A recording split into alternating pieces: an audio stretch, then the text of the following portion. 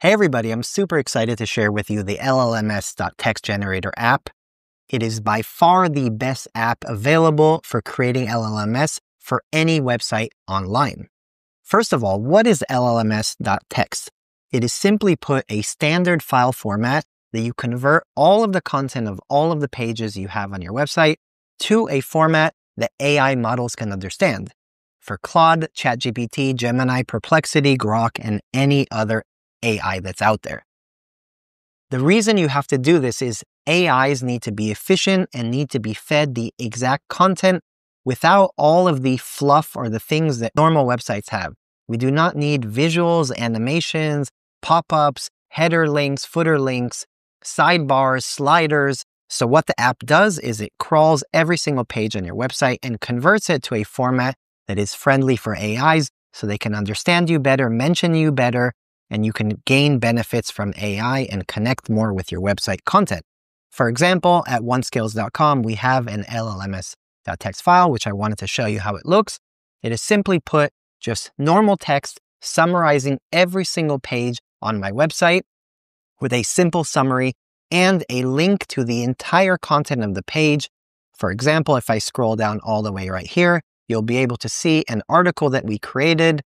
The summary, the title, and the description is right here, and you can see more information in the content of the page right here. For example, it is also text, and this is the entire content of the page.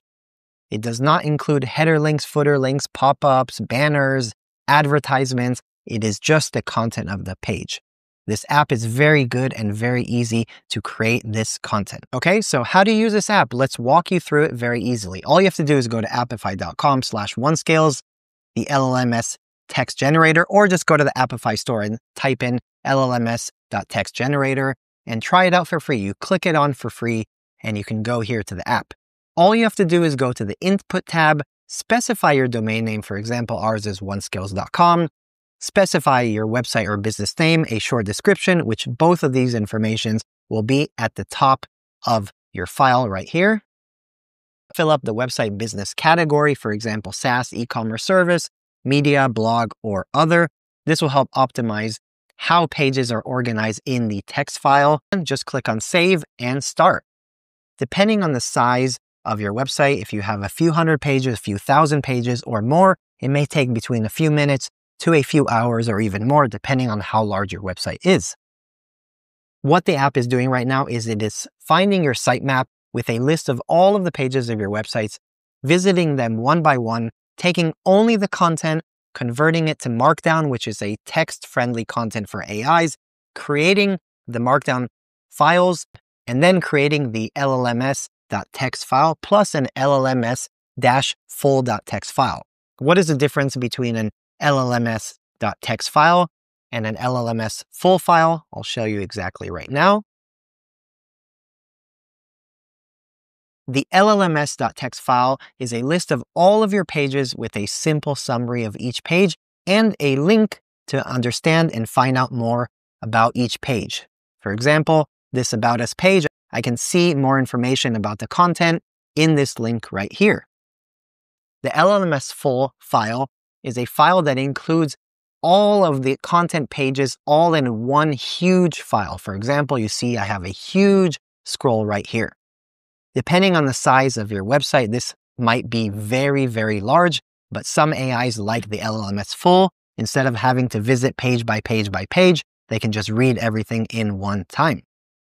The LLMS.txt is the most popular one, but the full is very important, and a link to every single page in the markdown.md file format is going to be specified and created by this app. Once it finishes running, you'll see a succeeded message, and you can scroll all the way to the bottom to see the results. Every single row right here in the table will be a link to the file that it created. One file for each page on your website, and then 3 other files, an LLMS.txt file, an LLMS-full file, and if you scroll all the way to the bottom, there will be a zip file with a link on the right to download all of the files in one time. What I like to do is click on the link right here and just download the file to my computer. I will unzip the file by double clicking on it, and every single file will be here. The LLMS, the full, and each MD or markdown file for each page that exists.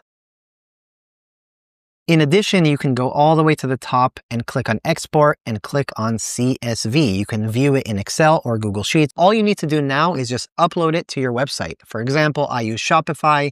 I will go to Content Files, click on Upload, and just upload all of my files there.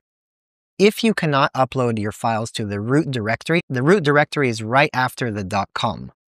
What you will have to do is create a redirect. So llms.txt needs to be in the domain name /llms.txt.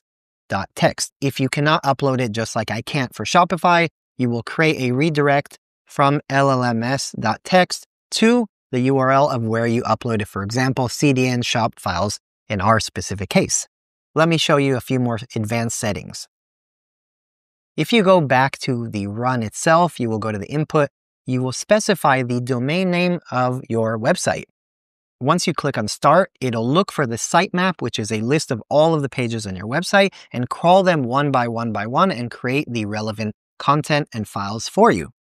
If you have a unique sitemap, you will specify the entire sitemap right here. For example, new sitemap.xml. Or you can specify a list of the pages that you desire. For example, I want you to visit page 1 and page 2 and page 3, etc., etc. The next thing you can do is click on Advanced Settings. If you want to fine-tune the crawl, you can specify and limit the maximum number of pages to process. If you have a website with 50,000 pages and you only want to crawl the first 10,000, you will specify the number 10,000 right here. If your server is not strong enough, or you want to slow down, or you have too many failures of the crawl, you can pause between pages to go a little bit slower. The last part of the advanced settings is if you only want an LLMS.txt file and you do not want the markdown files, you will specify here original URLs in the format, and you will delete the path for markdown files.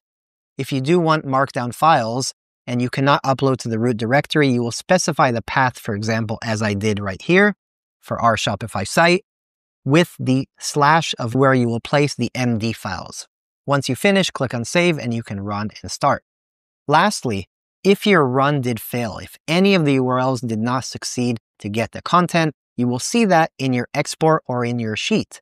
All you have to do is go to the top, find the run ID of when you last ran the app, copy it, go back to the app, go to the input, scroll down to retry, and place the run ID right here, plus all of the URLs that failed, which will be in the D column. You're going to copy that, go back to the URLs, paste them of all the ones that failed, and click on Start, and it'll run correctly only the ones that failed and combine the successful and the failed.